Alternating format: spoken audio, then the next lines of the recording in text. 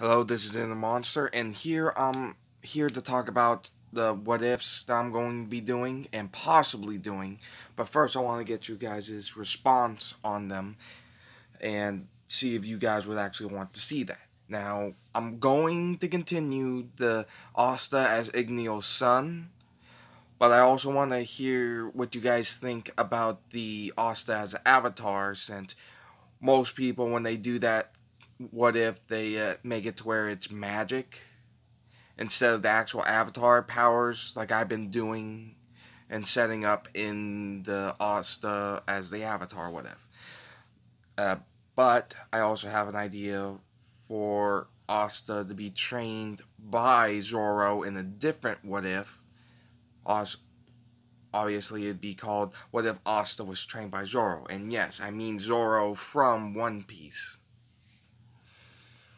There's also what if Asta was the son of King and Diane, which people might not get, but the setup is Asta was sent away for his own safety. King died, and since fairies don't typically have children, he, especially the fairy kings, it's the first time that the fairy king ever had a child. So no rule against the spirit to be inherited or anything like that.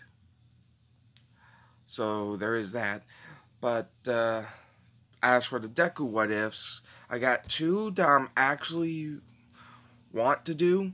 One is what if Deku had anti-venom.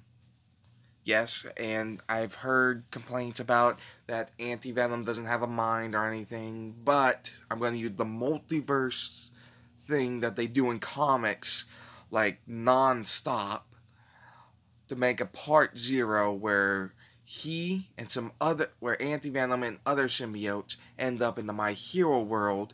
But before that incident happens, I'd make it to where he come in contact with the Mind and Soul Stone directly to gain a mind and a soul. That way, Anti-Venom becomes like a full-fledged symbiote with his own consciousness and everything. And the second one for Deku would be, what if Deku had Crown Clown from D. Gray Man?